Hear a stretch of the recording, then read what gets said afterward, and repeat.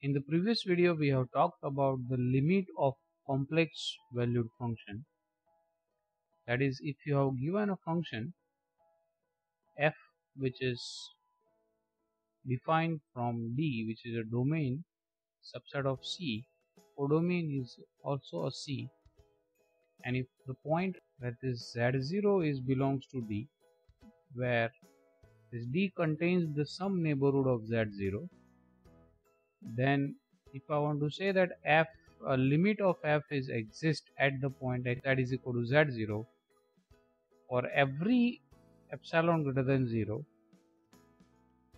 there exists a delta greater than 0 such that 0 less than mod z minus z0 less than epsilon implies mod of f of z minus L less than epsilon, where L is also belongs to C. Then by notation we can say that limit of f of z is L as z tends to z0. Now with the help of discussion on the limit, we will introduce the now concept of continuity. A function f is continuous at point z0 if the three conditions should satisfy. The first one is limit of f of z as z tends to z0 is exist.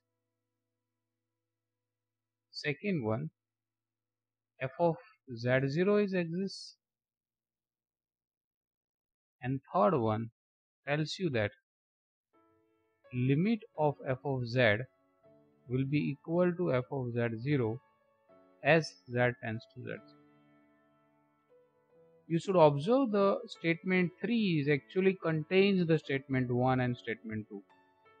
Since the existence of the quantity on the each side of the equations there is needed, the equation 3 can also be stated as for every epsilon greater than 0 there exists a delta greater than 0 such that mod of z minus z0 less than delta implies mod of f of z minus f of z0 less than epsilon. So please notice that here I have not used the deleted neighborhood, here I have used the neighborhood of the point z0. And if you want to say a function f is continuous on the region R if it is continuous at each point in R. So if you want to say a function is continuous in the region, then it has to be a continuous at each point in R. And if you want to say the f is discontinuous, that means a function is not continuous at the point z0, or I can say a z0 is the point of discontinuity. Now theorems for limit which we have discussed, that for the limit we have discussed that the limit of f of z, if it is L as z tends to z0, and if your f is of the form u plus iv, then the limit of u will be the real part of L. So if this is L1 plus I L2, then we have seen the result that if and only if limit of u xy as xy tends to x0 y0 will be L1, and limit of v xy tends to x0 y0 will be L2. Now with this result we can have one result for continuity. It says that if the function f is continuous at point z0, then its real part is also continuous. This is a function of two variables, and its imaginary part is also a continuous. So for that what we can state is that limit of f of z will be f of z0 as z tends to z0 if and only if limit of u of xy as xy tends to x0 y0 will be u of x0 y0, and limit of v of xy will be v of x0 y0 as xy tends to x0, y0. So it states that if the function, complex valued function, is continuous at the point z0, then its real part, that is u of xy, is also continuous at the point x0, y0, and v, which is the imaginary part, which is also continuous at a point x0, y0. The second remark we can note here is, if f is continuous at z0, then mode of f of z is also continuous at z0. I can also that f of z bar is also continuous, and f of z whole bar is also continuous at the point z0. So this is the remark. Those who want, they can try to prove these statements. The third one, this is also I am making as a remark because the theorem for the limits we already did, that sum of two limits is limit of sum. With the help of that, we can say that if f and g are continuous at z0, then f plus g, f into g, that is a product of two continuous functions, f upon g provided g is not equal to 0, are continuous at z0. So it says that the sum of two continuous functions is continuous, the product of two continuous functions is continuous, division of two continuous functions is continuous. The fourth remark, I can say that every polynomial, that is p of z, the polynomial, it is defined as a0 plus a1z plus a2z square up to so on an z power n, where an is non-zero. This is known as a polynomial of degree n, and this is also continuous function. Here we should note that every constant is a polynomial of degree 0. That means if I define a p of z as a0, then this is a constant function. If a0 will be non-zero, then degree of this will be 0. But if this a0 is 0, then degree is not defined. Keep this in mind. So let us try to prove that this polynomial function, which is continuous for every complex number z. So let us define this w is equal to this. Now let us, first thing, we can know that limit of z tends to z0, a0 will be a0. That means if this p of z is a0, then it is continuous. Now let us say limit of z tends to z0, a1z. What will be this? You can say it is a1z0. That can be seen in this manner. If a1 is non-zero, then for every epsilon greater than 0, there exists a delta greater than 0 such that mode of a1z minus a1z0, which is nothing but the mode of a1 into z0. I want this is less than epsilon, but this is already less than delta we have. So that's why this is less than mode of a1 into delta. If you want this is less than epsilon, then your delta should be, so you have to choose your delta should be less than epsilon by mode of a1. So that means if you can choose this your delta in this manner, then we can say that for every epsilon greater than 0, there exists a delta which is epsilon less mode a1 such that mode of z minus z0 less than delta implies a1 z minus a1 z0 less than epsilon. Therefore, we can say that limit of a1z is equal to a1z0 as z tends to z. In the similar property, we can say that, or using the property of product rule, that is limit of an z power n is a0 z power n, we can say as n z tends to z0. Using the product rule, we can say that this is also we have, because the product of two continuous functions is continuous. So if you have z square here instead of z, we can say this is continuous. And since each component, for this is true for every n, so that for the the sum of two continuous function is continuous, and then hence you can say that for every polynomial is a continuous function on entire complex plane. Let's have the another example. Let us define the f of z as e power xy plus I sine of x square minus 2xy cube. We have to show that this function is continuous everywhere in the entire complex plane. So you just notice that what is the real part of this function, which is u of xy is e power xy and v of xy is sine of x square minus 2xy cube. The first thing you should notice that this is xy, which is a polynomial in terms of x and y, and it is exponential function of a polynomial. So that's why the u, which is a function of two variable, is a continuous function for every point in R square. Same argument I will give for v of xy. Since this is the polynomial, that is x square minus 2xy cube, it is a polynomial in terms of x and y. And in R2 of two variable, every polynomial is a continuous function.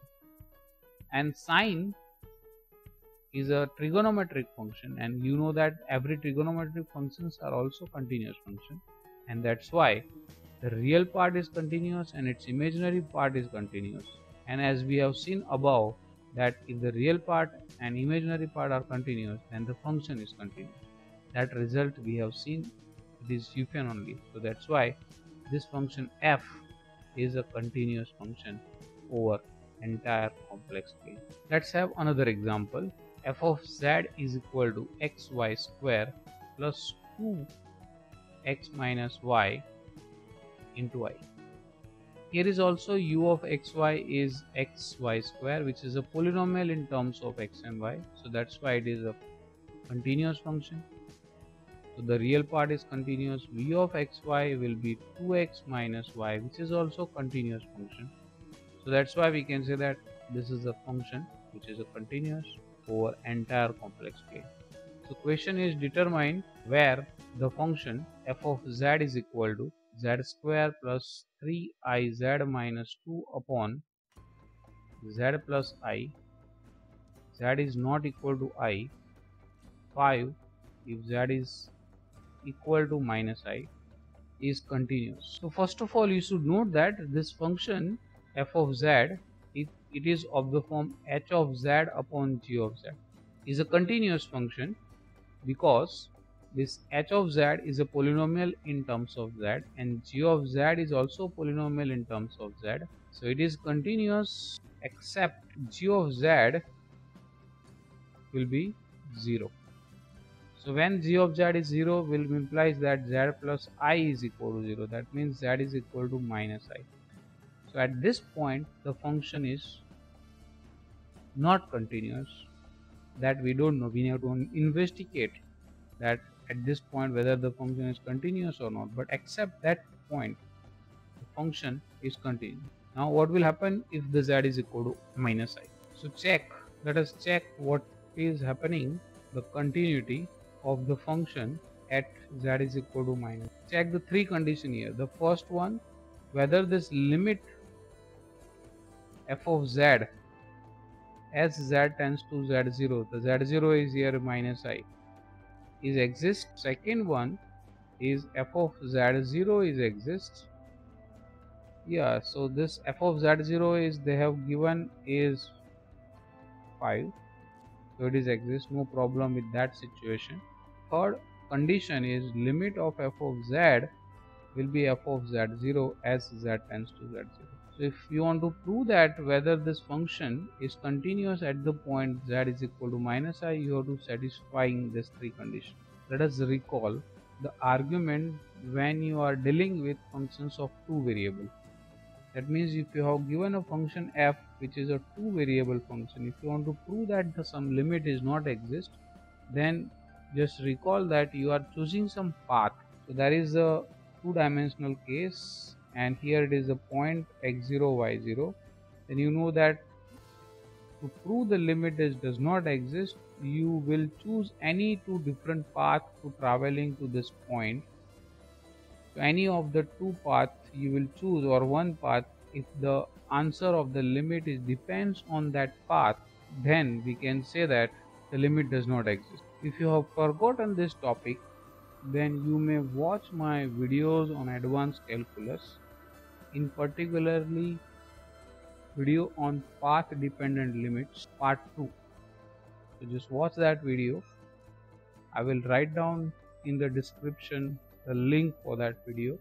So those who have forgotten that topic, they can watch that video and recall what we were doing there. So using that idea, I am choosing the two paths here, the path along. So here your point z is minus I.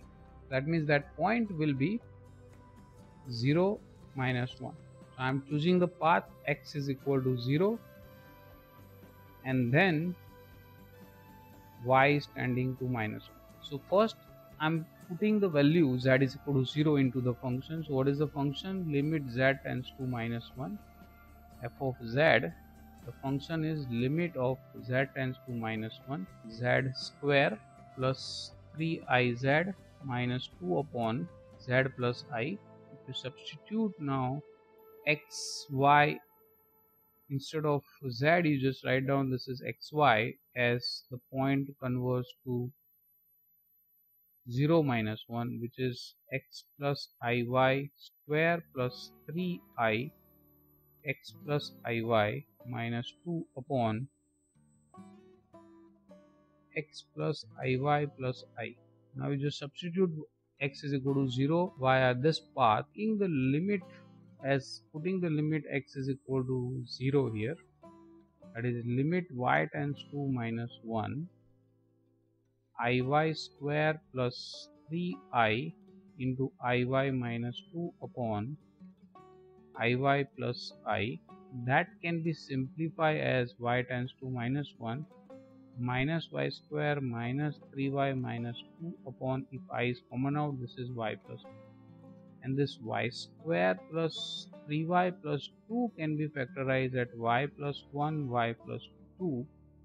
So that's why we'll have this is y tends to minus 1 y plus 2 y plus 1 upon iy plus 1 minus. So this will be gives you y tends to minus 1 minus of y plus 2 upon I.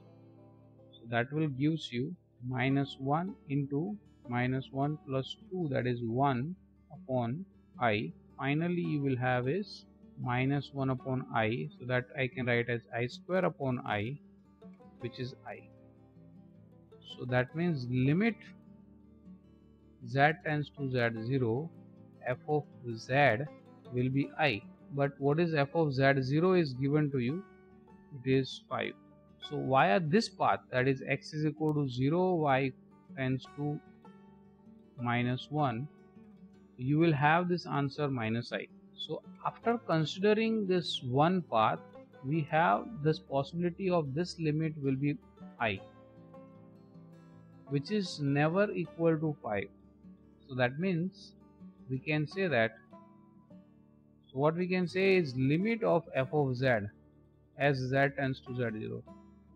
See, please keep in mind that I have not calculated here the limit, what is the limit is, but via one path I have calculated, which is I, and from that we can conclude that this I will never equal to 5. So we can say that this condition is not satisfying. Whether this limit is exist or not, that is the second question. But right now, via this path, this, if it is exist, then these two things are not same. So that's why the third condition is not satisfying. So we can say that f is not continuous at z is equal to minus. So with this completes the proof of this example. Let's have the next result, that is a proposition. We can say it says that the composition of a two continuous function is continuous. That means so that composition of continuous function is continuous. So let us give the proof for this statement.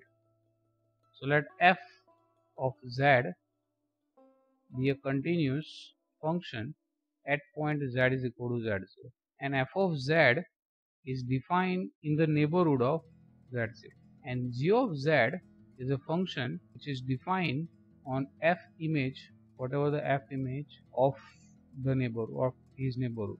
So that is the situation we have, that f is a function which defined from f to f of z, and there is another function g which is defined from f to some whatever the range of f or image of the f is there, from there to some g of z. So this is the function f and this will be the function g, so that's why g o f is defined, well defined. Now let us assume that g is continuous at point w0, which is f of z0, and f is continuous at the point z0. So let us assume g is continuous at w equal to f of z. We already have assumed that f is continuous at the point z0. So since g is continuous at the point w0, what we can say is, for every epsilon greater than 0, there exists a delta greater than 0. Here we will better to use, instead of delta, we'll use some another notation, let's say gamma, such that g of w minus g of w0 less than epsilon when w minus w0 less than gamma, where what is this w, where w is f of z and w0 we already mentioned it is f of z0. Also given that, or we have assumed that f is continuous at point z0. So what we can say, there exists a delta greater than 0, f of z minus f of z0 less than epsilon whenever mod of z minus z0 less than delta. I will choose this epsilon is anything. For every epsilon this statement is true. So I am choosing epsilon is equal to gamma. So if I choose epsilon is equal to gamma, due to this statement 1, what we have, statement 1 says that this f of z minus f of z0 is less than gamma, which is epsilon. So using this statement 1 and statement 2, we can say that g of f of z minus g of f of z0 is less than epsilon when mod of z minus z0 less than. That means this will implies when this is implies, that will implies when this is there. So we can say finally that composition of a two continuous function is continuous. Now the next result is very interesting. Let us state the result in this manner. If function f of z is continuous at point z0 and f of z0 is non-zero, then there exists a neighborhood of z0 in which f of z is non-zero. First of all, you pause the video and try to understand what is this theorem says. If you can see this result for real line, suppose you have a function g which is from some a to r, where a is a subset of r, and if you have given at some point g of z0 will be non-zero. So I am talking about, suppose this point is there z0 and g of z0 is non-zero is there, so that means this point is somewhere here. This is the image of this point g of z0. It is non-zero, that means it is not intersecting the x-axis, it is above the x-axis. So this result tells you that there exists some neighborhood of this point, that is x0 minus delta to x0 plus delta. There exists some neighborhood of this point z0. If the function g is continuous, then on this neighborhood the function is non-zero. That means g of x is non-zero in this neighborhood for every x belongs to x minus delta to x0 plus delta. That means there is no chances that this function will come up and it will go down, or has this situation, but there exists some point where the function has to be non-zero, either in this situation, or if it is a straight, then also it is the non-zero points are there in that point. And the same idea you can carry for complex valued function. So this result tells you that if you have a function which is continuous and which is non-zero at one point, then there are infinitely many points on which the function is non-zero. So let us try to give the proof of this statement. Given that f is continuous at point z0, so for every epsilon greater than 0, there exists a delta greater than 0 such that mod of f of z minus f of z0 less than epsilon when mod of z minus z0 less than delta. Given that f of z0 is non-zero, this is also given, so that means mod of f of z0 is also non-zero. We have to prove that f of z is non-zero for some neighborhood of z0. This is our objective to prove. So let us go via contradiction. That what will be the contradiction of that statement? The contradiction of that statement is f of z is equal to 0 for every neighborhood of z0. So for every neighborhood of z0, f of z is 0. That we can say. But if this is the statement, then what will be the statement 1 says? Because this is also neighborhood of z0, that is z minus z0 less than delta. So for this neighborhood, what you will have is, since f of z is 0 for every neighborhood, so in this neighborhood is also it has a 0 value, so it is 0 minus f of z less than epsilon when mod of z minus z0 less than delta. But this statement 1 is true for every epsilon greater than 0. So I am taking epsilon as mod of f of z0 upon 2, which is non-zero, which is strictly greater than 0. So we'll have mod of f of z0 is less than mod of f of z0 by 2. That means 1 is less than 1 by 2, which is a contradiction. So that means this statement is not true, due to we have assumed that for every neighborhood f of z is 0. So that means there is at least one neighborhood of the point z0 where the function is non-zero. With this, we'll move forward. We will use this result when we are discussing new topic that is called conformal mapping. We'll use this result there. Next property is about the boundedness of a continuous function.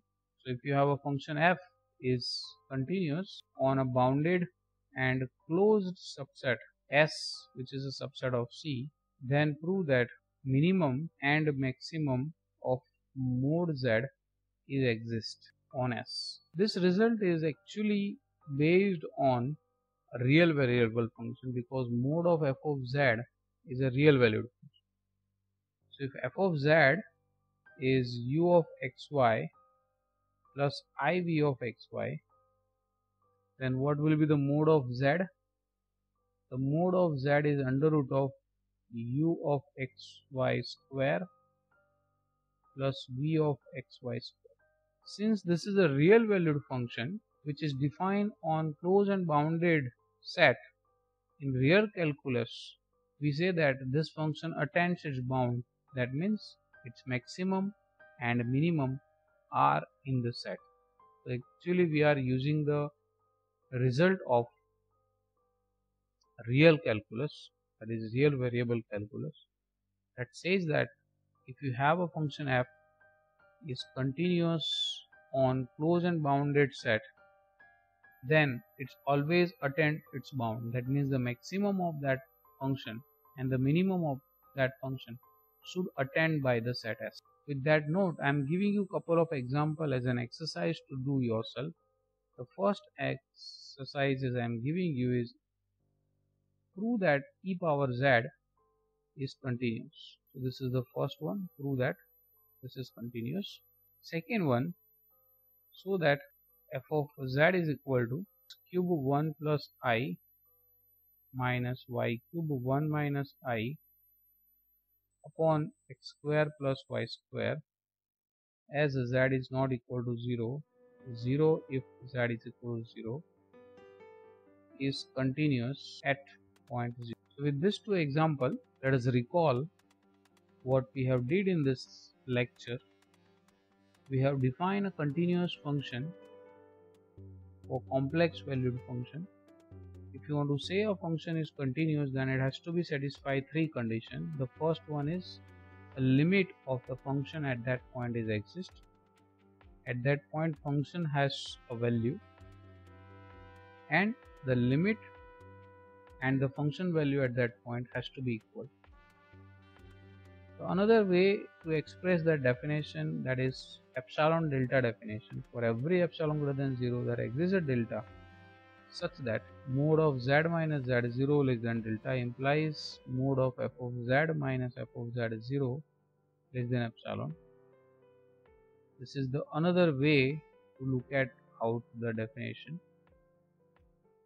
Then we have discussed some results of continuity. With the help of results we have discussed for the limit. The first result is if f is continuous, then its real part, which is a function of two variables, and its imaginary part, also a function of two variables, both of them are continuous, and vice versa. If the real part is continuous, imaginary part is continuous, then f is continuous. We have seen that the product of two continuous functions is continuous, sum of two continuous functions is continuous, division of two continuous functions is continuous. We have seen couple of examples for example, every polynomial function is continuous. Then we have solved some examples where we have shown the function and how to prove the function is not continuous. We have seen that composition of two continuous function is continuous, and also we have seen very important results that a function is non-zero at one point and a function is continuous, then there exists a neighborhood in which the function is non-zero. With this, I am stopping here. If you like this video, please press the like button. If you have any comment, suggestion or a question, I am happy to give answer to them. See you in next video. Bye bye. Sayonara.